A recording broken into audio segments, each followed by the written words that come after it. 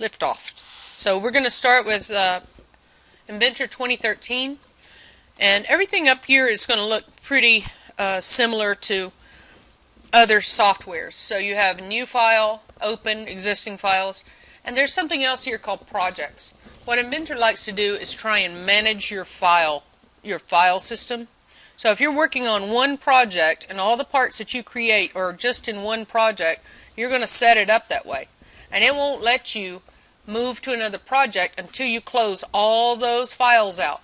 It's trying to watchdog so that you don't save your parts into the wrong spot. Okay? We'll talk more about projects in a second. What I want you to do is go to Tools and Application Options.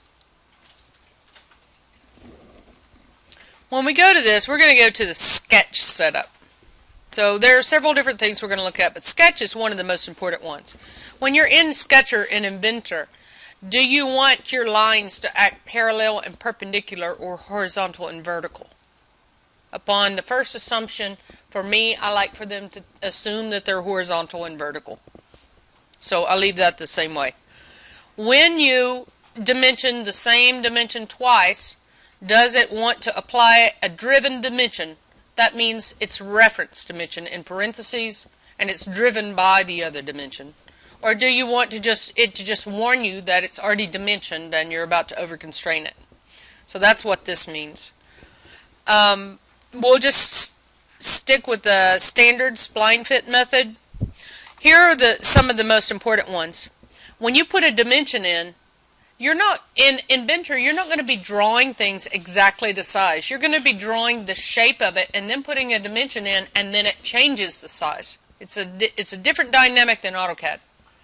So when you go in and you put a dimension in, as soon as you create one, this little check mark right here says, I want to automatically edit that because it's never going to be right.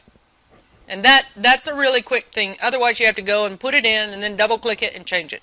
So it saves you some steps.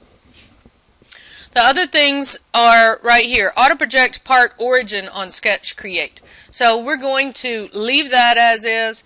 Look at the sketch plane whenever you're sketching on it. Let's say I have a part and I'm going to sketch on the side of it to make a cut. It will automatically flip it and orient it correctly on that side. So that's a good thing. Over here, I took off grid lines and major grid lines. I don't want to see any grid on my screen because there's no sense in, we don't draw to a grid. We're drawing to dimensions and they're all different. So if you guys look at this, make sure that your system is set up this way. This enable heads up display enables all the screens on Inventor to give you that dynamic input that AutoCAD does. It asks you exactly what it wants right on the screen. So that's what heads up display is. Does anyone need more time on that? When we go to the part tab, the first thing that you're going to do when you create a new part is you have to have a sketch before you can do anything. You have to have a sketch before you can solidify it and give it some depth. So sketch on new part creation. Do you want it to automatically flip you into your first sketch? Normally, yes. This is what we use as a default. And we're going to be looking at it as if we're looking at an AutoCAD screen. It uses the X and Y plane. So it's just going to be the same coordinate system as you're used to in AutoCAD. But we're going to be looking at the XY plane.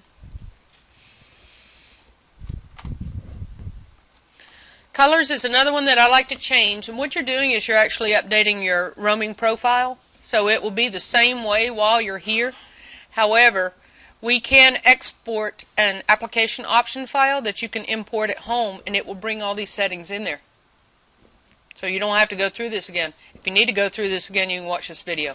But right here, I like high contrast. I'm back to the old AutoCAD classic colors, black background, colors popping at me, because my eyes are old and it's a lot easier on my eyes. So you can make any of these your background. Now, when would you want to use presentation? Yeah, it's kind of a no-brainer, isn't it? When you're doing presentations. So whenever you're putting like a screenshot of one of your models, let's say your table ID or something like that, into a presentation like a PowerPoint presentation. You don't want a big blue background and then you've got a white paper. You just let it all blend together and your part just looks like it pops off the paper. So that's when you might use that. You can use a gradient if you want to, but I just use mine on high contrast, one color, and you can set that up however you like. That's kind of up to you.